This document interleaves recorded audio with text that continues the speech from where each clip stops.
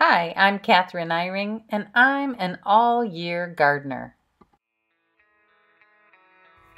With the rising food prices, there has never been a better time than now to start your own garden. Are you ready for a little garden tour? My garden is based in the northernmost part of Ohio, right on the shores of Lake Erie. Let me show you what's abundant in April. While so many people are waiting for warm weather to just plant their tomatoes and peppers, I'm already harvesting every single day. I make big salads with an abundance of bok choy and lettuce, radishes. I top the salads with fennel. I add in my early sprouting broccoli, which is purple florets. The leaves of the broccoli are so delicious, and at this time of year, there are no worms or bugs to be concerned about. It grows beautifully. Some days I'm adding asparagus, and some days pink celery. I look around the yard and see what's available to add to my salads. Salads don't get boring to me because there's always something different in the garden, and then I can top it with meats, cheese, pecans, apricots, as in this picture. There are so many ways to vary a salad. What else is growing in the garden? Look at this garlic that's going to be harvested in mid to late July.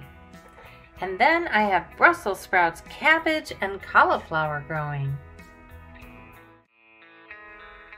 All of the leeks and onions that I planted weeks ago are coming up nicely, but I get really excited to see all the herbs coming alive again.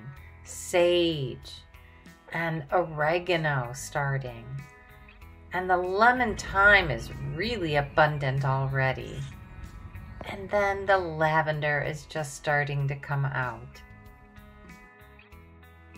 I'm adding more fruit into my yard. So I'm really happy to see my 3 new blueberry bushes made it through the winter. I have 6 big trees in their first year of life and 1 in its second year. I have 2 areas of the yard with blackberries and raspberries. These ones are thornless, and that's really nice. But the other ones are growing on the outside of the fence, and they are so sharp. However, I'm trying to train them along the fence so that I can be on the inside of my yard and just pick the berries without having to deal with those thorns. My sugar peas are growing nicely. Within a few weeks, they will be pretty far up this trellis, and I will be harvesting them daily. Of course, the perennial flowers are coming up now too, like sedum and the beautiful bleeding hearts. So thank you so much for taking the tour with me, and I'll see you again next month. If you like this video, please be sure to subscribe.